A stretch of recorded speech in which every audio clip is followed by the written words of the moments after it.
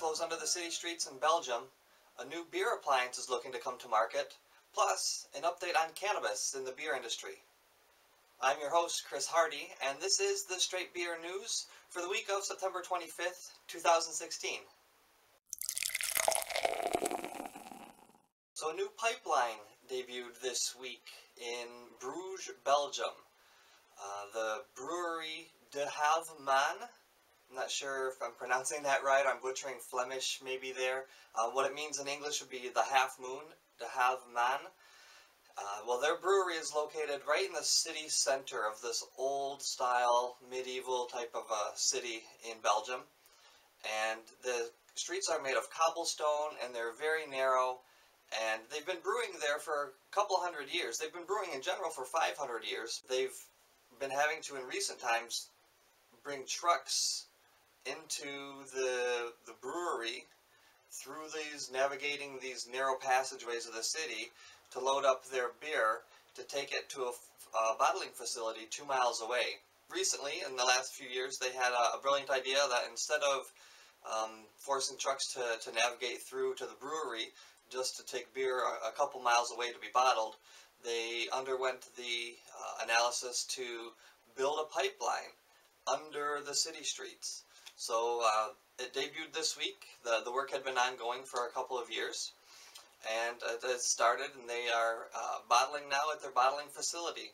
The pipeline handles about 1,000 gallons of beer per hour. Now, there was a Kickstarter or some sort of crowdfunding campaign for this initially.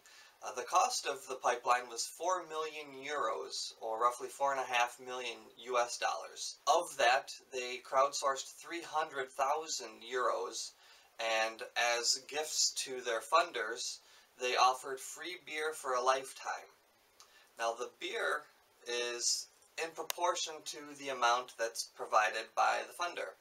So there were multiple levels of funding that you could achieve. The highest level being called a gold membership, and to receive that level you would have had to fund 7,500 euros, and in return for your lifetime that would be the equivalent of an 11-ounce bottle of beer a day for your whole life. That was the gold membership. There was also a bronze membership that would have been a donation of 220 euros, and that would have come with a promise of one 25-ounce bottle of beer per year. Now, I haven't seen anything about a silver membership. I'm sure there's one that exists, but I'm not exactly sure what the gift was for that level or what the dollar amount was. I haven't been able to find that. If you know or have any information on that, I'd be curious to learn more about that.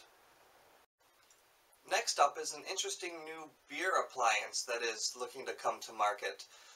It's produced by a group called Fizzics group, and Fizzics is spelled with the F-I-Z-Z as in fizz. And what this appliance is essentially is a portable, wireless tap. The top of it comes off, and you can place a can or a bottle of beer inside of this little appliance.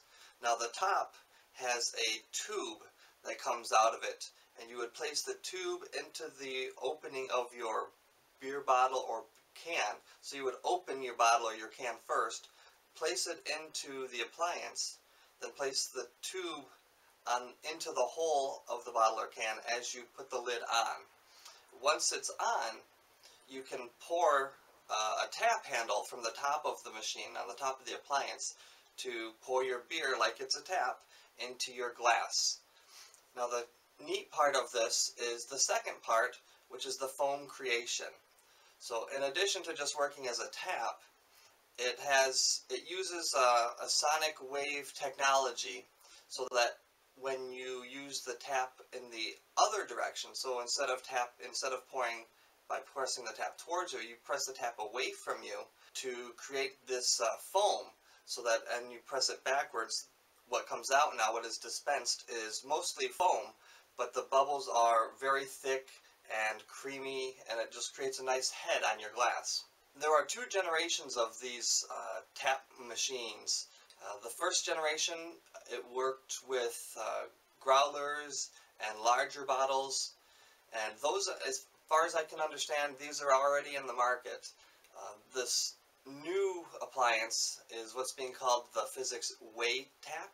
They are currently in a funding campaign to get this project launched, and interestingly enough, just a couple of nights ago on the season premiere of Shark Tank, the owners of the company were approaching the sharks and looking for some funding. So they went in asking the sharks for $500,000, which in their mind was equivalent to 4% equity or 4% ownership. That would have equated to an equity value of, or company value of about $12.5 million. Multiple sharks balked at that level of valuation and came in at a different price. So they received multiple offers of $500,000, which was what they were looking for, but instead of a 4% equity, they wanted 8%, which basically halved what they estimated that the company value would be. So in the end, they negotiated a different price, and they worked with two sharks in particular who came together to create this deal. So Mark Cuban with Lori Greiner, the QVC queen, they went in together to fund the whole A-series funding that they were looking for. So they were initially looking for $2 million out of this whole funding. Mark Cuban and Lori Greiner decided that they would fund the whole $2 million, but at an equity stake of 1/6 or 16.67%. And so that is the deal that was made. So now this Fizzics Tap is backed by Mark Cuban and Lori Greiner. So they also do still have a Kickstarter campaign out. I would recommend you take a look at it. I'll have the details and a link to their page down below in the description. Next up, let's talk a little bit about marijuana. So there's a brewery in Aurora, Colorado called Dad and Dude's Breweria, and they have received the first federal approval to brew a beer with marijuana. It's non-psychoactive cannabis, so it does not contain the THC portion of the plant, but it will retain that marijuana danky kind of flavor taste to it, and they are very excited about it. They need some further funding to produce it on a scale that they would like. The beer is an IPA, and it's going to be called George Washington's Secret Stash. And the name pays homage to our first president, who is a known hemp grower. But the timing comes at an interesting time, where news came out this week as well that there are multiple breweries in the beer industry that are actively working with super PACs to push against laws that might legalize marijuana. Some of these breweries included, for example, Samuel Adams has provided funding to these super PACs. So their thought is that instead of reaching for a cold craft beer to receive their jubilance, their joy, their euphoric high, they would just reach for a joint instead if it's legal. I personally think that they are complementary. They probably go hand in hand. Either that or the markets are different. I'm not necessarily convinced that someone who smokes marijuana also drinks craft beer, or vice versa, that a craft beer drinker is someone who would also partake in marijuana-based products. Let me know what your thoughts are on that. I'd be interested to see what you think, whether those markets are the same or unique in any way. So that'll do it for this week. Thanks again for watching. I'm your host, Chris Hardie. And remember, if you like what I'm doing, please subscribe, or let me know by giving me a thumbs up. I'd greatly appreciate that, or leave a comment in the comment section. I'd love hearing from you. You can also reach me on Twitter, @StraightBeer. If you're like me, and you get tired of the same news rehashed day in and day out, I'm looking at you. Brangelina breakup. To me for the news that really matters at the end of your week. I'm talking about straight beer news. That is it. Beer news, the news that matters to you is what matters to me. I look forward to seeing you next week. Take care.